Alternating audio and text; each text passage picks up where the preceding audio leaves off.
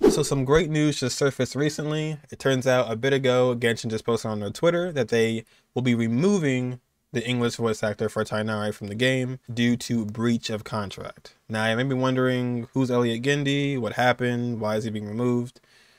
Elliot Gindi was, of course, the English voice actor for Tighnari, and he did some really bad things. I don't really want to get into it that much, but if you want to know the information, it's all out there online. There's even an apology note from him himself, but some really bad things got out about him, but things that he's done, and obviously they're just unacceptable. But it's all out there if you want to know about it.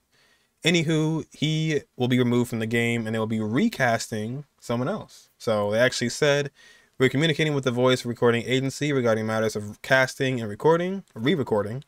We will gradually replace Tighnari's existing in-game voice lines and issue these updates and these corresponding announcements. Thank you guys for your support. So it won't be just a, his voice being suddenly changed later on.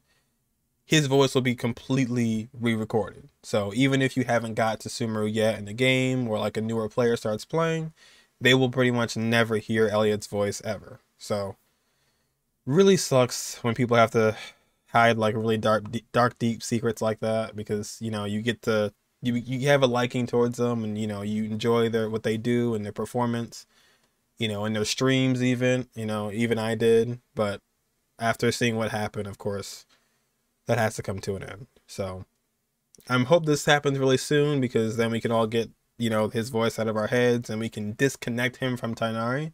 Because what happens is when these horrible things happen with people, we tend to kind of have their voice connected to the character, and that needs to be severed, because nobody wants to hear his voice anymore. So we don't want to connect his voice to Tighnari. We don't want Tighnari, the character, to be affected by Elliot. So hopefully this happens soon, and we can kind of get used to a different VA for Tighnari in the game. That is, if you actually play the game in English, this is for you to have to worry about, or for you to have to actually be happy about in this case, because it's being changed.